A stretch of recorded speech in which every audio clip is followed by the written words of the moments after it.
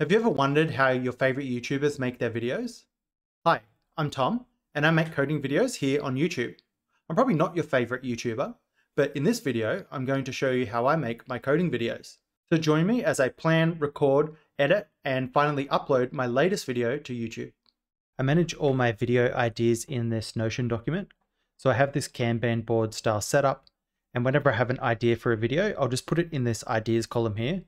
So there's a few things in here that I'll probably make and then a few that I won't. And so if it sits there for long enough, I'll just delete it.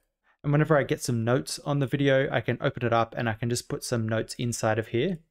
And some videos I'll write a full script for, and then others I'll just put some dot points in here. Notion's a really great tool for managing this sort of stuff. You can create all sorts of pages and everything, but I really only use this Kanban board. So once I've started working on a video idea, I will build out a full repository. I always build out everything that I'm going to build when I start recording.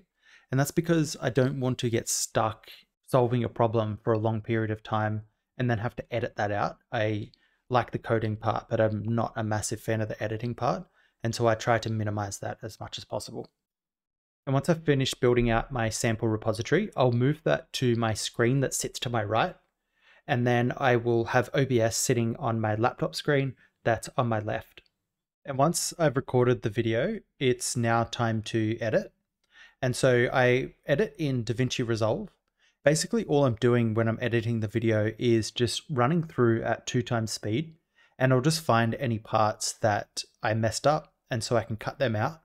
Or any parts where it goes really slow, I can speed them up a little, just so there's not like long periods of pauses and stuff like that.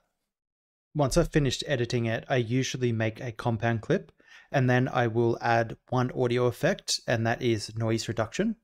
And then I use the auto speech recognition just because I think it takes out a bit of the background noise and it makes my voice a little bit clearer. And then when I've finished editing, I will add my outro to the end of the video. And that's just a clip that I have that is the perfect length and everything. And I'll add a little bit of music to go behind that as well. While the video is rendering, I go over to Canva and I start working on the thumbnail. I'll go search YouTube for videos that have a similar title to what I'm going to title my video, just to get a little bit of inspiration and see what other people are doing. And Canva's a really awesome tool for making good thumbnails. I'm not a very good artist, and so it lets me make pretty decent thumbnails with a very low skill level. Now that my video has finished rendering and I have a thumbnail, I can upload it to YouTube. So this was a pretty short video, so the rendering time was only about 15 minutes, but sometimes it can take up to 5 hours to render a full video. By this time as well, I've usually forgotten to add the repository to GitHub. So I'll upload it to GitHub and then I'll add a link to the repository in the description. And then I will copy the contents from another video for my social media links and that sort of stuff. I'll usually write a little introduction for it as well. And then I usually schedule my videos to get released on Tuesday nights at 11 PM my time. And then that is one video complete. If you have any suggestions on how I can improve my workflow, please make sure you leave a comment below.